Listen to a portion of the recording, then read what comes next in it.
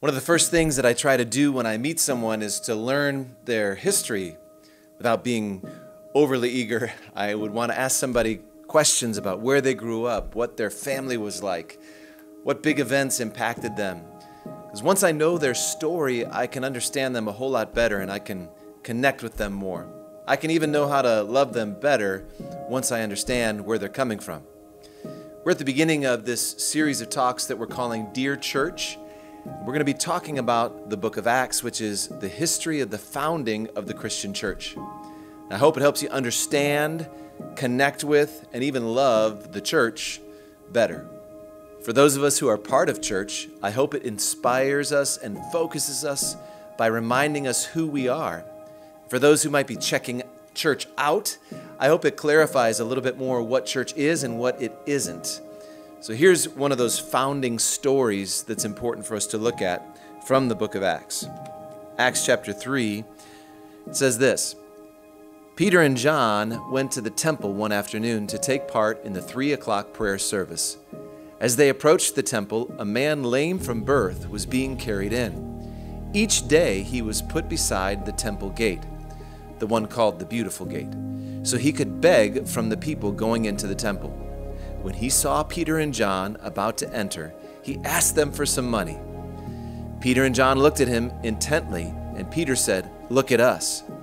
The lame man looked at them eagerly, expecting some money, but Peter said, "I don't have any silver or gold for you, but I'll give you what I have. In the name of Jesus Christ the Nazarene, get up and walk." Then Peter took the lame man by the right hand and helped him up.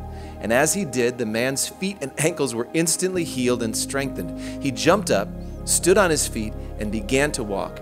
Then, walking, leaping, and praising God, he went into the temple with them. All the people saw him walking and heard him praising God.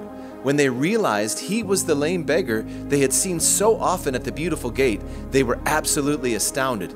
They all rushed out in amazement to Solomon's colonnade, where the man was holding tightly to Peter and John.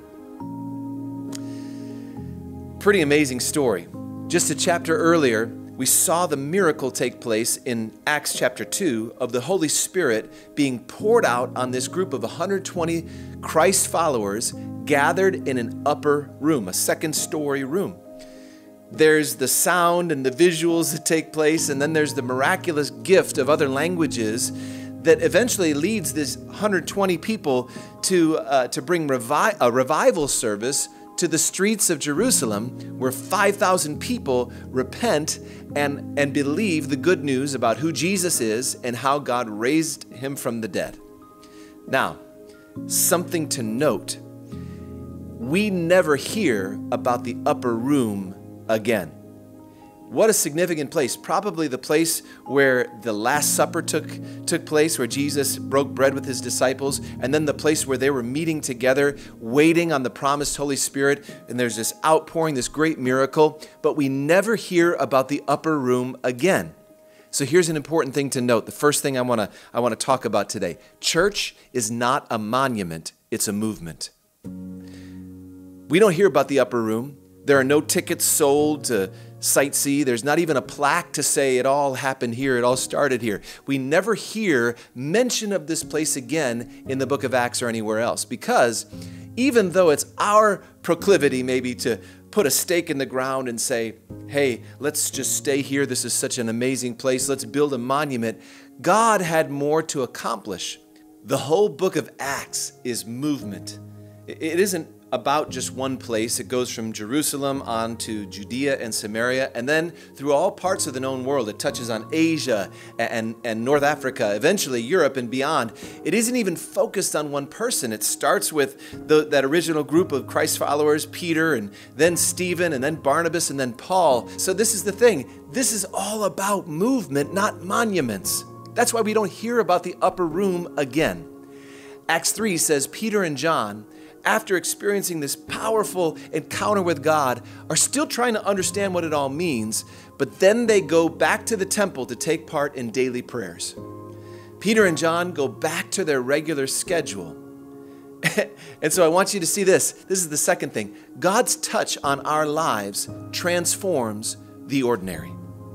God's work is not to snatch us away from our everyday lives into some other detached, blissful state of ignorance. That's not what church is about. It's not an escape from our everyday. What God's intention is to invest our everyday lives with the power to live for Him and to love as He loves. It makes us better spouses. It makes us better employees. It makes us better friends because it gives us the power to react to people and to situations in a godly way. That's what the miracle of the outpouring of the Holy Spirit was for. It was so that you and I could live for God in our everyday lives. Pastor Mark Batterson says it like this. He says it in a way that I love. He says, it's easier to act like a Christian than to react like a Christian. Because we know that when we're able to plan ahead, we can act like a Christian. But when we're faced with unexpected circumstances in our everyday, we have to react like a Christian. God's touch on our lives is the key to reacting to the everyday opportunities and challenges that we face in a godly way. Peter and John have undoubtedly seen this man before. Remember, he was begging every day at that gate for a long time, but only now they've been touched by God. They're going to react differently to this thing they've encountered every day. This man is asking for something that he needs, but Peter and John are going to give him something that he doesn't know that he needs. That's a picture of the church's ministry in our everyday. We are responding to people's everyday needs, but we're doing it in a way that points them to an even deeper need that they have for God. That's what Peter and John say to the man. Hey, you're asking us for silver and gold, but we have something that you don't even know to ask for. I want to point out something pretty obvious, but also very important. This man is not able to walk, which means that even if he had wanted to, he couldn't have experienced the miracle in the upper room because his legs couldn't have taken him there. So God sends Peter and John to bring the upper room miracle to this man. You see, God's miracles, this is the last thing I want you to see. God's miracles are always aimed beyond us. Whatever blessing God is working in your life, whatever miracle God is doing in the church, it's almost always and certainly aimed beyond us. It's meant for a purpose that is greater than you and than me. Sure, God is going to bless you and me, but it's so that you and I can be a blessing. What God does in this man's life is going to be a powerful testimony in the whole city, and it's all because Peter and John are willing to take what God had done in that upper room and bring it with them into their everyday. I pray the same for you.